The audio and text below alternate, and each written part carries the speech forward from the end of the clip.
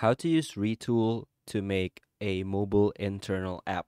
In this video, I'm going to show you around Retool, a powerful web-based application maker, and they offer a no-code solution. So you can actually make a native web app or mobile app without having to code a single line. However, if you're a developer and you feel like you want to still have more flexibility in your program by coding, you can also do that. So as you can see, I am now in my Retool dashboard. However, if you're new to Retool, just go to retool.com and log in, create your domain like I have here, and when you have just logged in, you will be prompted to your first app. You just go ahead and go to the home button, and this is where you will end up. Okay, to start, Retool have a few uh, menu here. Now, the first one being the apps menu, which lists down your apps. And the second is resources. Now, resources are the resources that you can use to access or manipulate inside your app. So, for example, if you're having a storage or inventory management app, then you must have a uh, database for those items, and you can store it in a Retool database, which is a form of PostgreSQL, or you can make a Retool email storage AI or vectors. Basically, this is the back end of your application. This is the data that you are manipulating with an app that you make. Next is the database. Now, the database is where those resources are compiled in and used. So, for example, now I have a sample database over here. Now, these database may be imported from your SQL file or emails and etc. And these are used by your app as the data.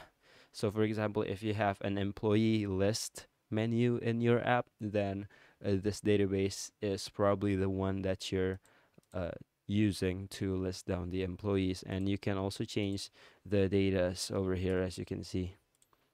Okay, so let's go back, and next is the query library. So query is used to manipulate those data, those resources, and you can add the queries so to manipulate the databases that you have. So, for example, we have a Retool database resource here, maybe, and we can choose our actions. You can generate text, summarize text, classify text, and etc.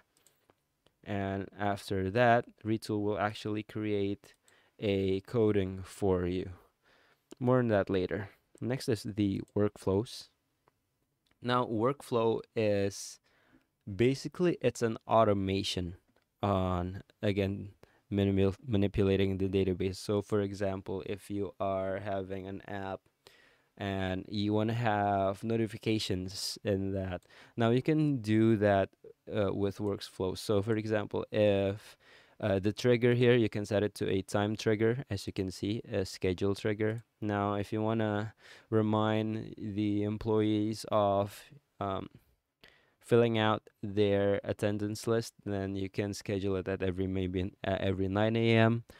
The trigger is 9 a.m. and the code is maybe add a um, notification code, and the output again will be to do notification in the mobile app. Now you do need a bit of coding to do this workflow over here, but I think this is appropriate if you are ready to scale your business only. Next is after you've done your workflow, you can set it and deploy it. You can export it to JSON for you to integrate into your application. Now you can either make it a patch, a minor, or a major deployment, depending on the scale. Okay, so for now, let's go back to home and explore the other options in the Retool website. Now the newest one is the forms. This forms is used to add a sorry to add a an enterable like sort of this Google Forms, maybe you can say, to fill in your data, so you can fill in the data without the app. So for example, you might want to distribute this form to the incoming interns or the incoming employees that just been accepted to your company. You can do that by just sending out this form. Now once we've used our resource and table, we can go ahead and click generate form. Now once we've generated our form, we can go publish it. There you go. By clicking publish form here, you will create your shareable URL that you can share anywhere. Okay, now onto the app itself.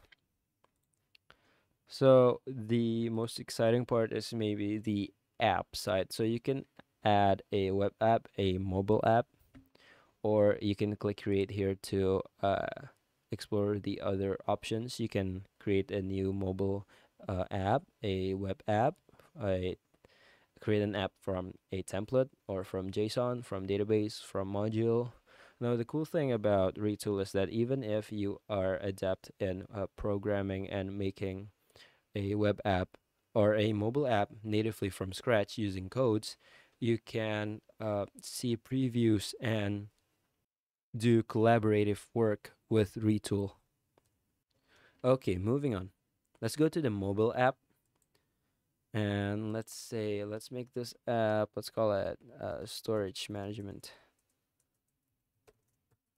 So this app is intended to be used by your employees to put in the storage informations in your warehouse, let's say, for example. And Retool has already conveniently, as you can see, made a template that we can explore now. So let's use this inventory management template. Okay, let's see how it goes. Now this is the main tab of your inventory uh, menu in your app. So for example, this might be the general view of the inventory app. Now you have two options here. So let's go ahead and go to the view, and you can see code on the left. You can either also see code on the right, or you can horizontally split the screen for you to edit the codes in. Now you have a few options here. You can either change the code here. You can edit the code, your SQL database, or you can change the appearances and etc. with the UI. Now, I am not really adept at coding, so I will stick to the GUI menu at this moment. Now, as you can see, okay, let's go back to the component tree on top left here. Now you can change the title. Let's say this is storage. You can do that as well. This is a string. You can add interactions. So for example, if you want to have a left interaction, maybe you want to make a burger bar here, or but in this particular example though, you have it on the bottom. If you want to move it on top, of course you can do that. You can also add right actions over here.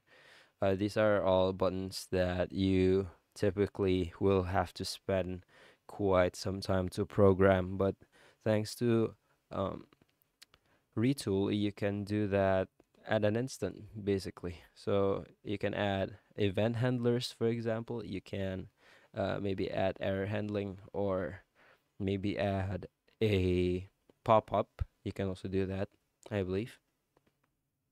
And next is the profile screen over here. Now, this is the profile screen of the user of your app. You can customize this also.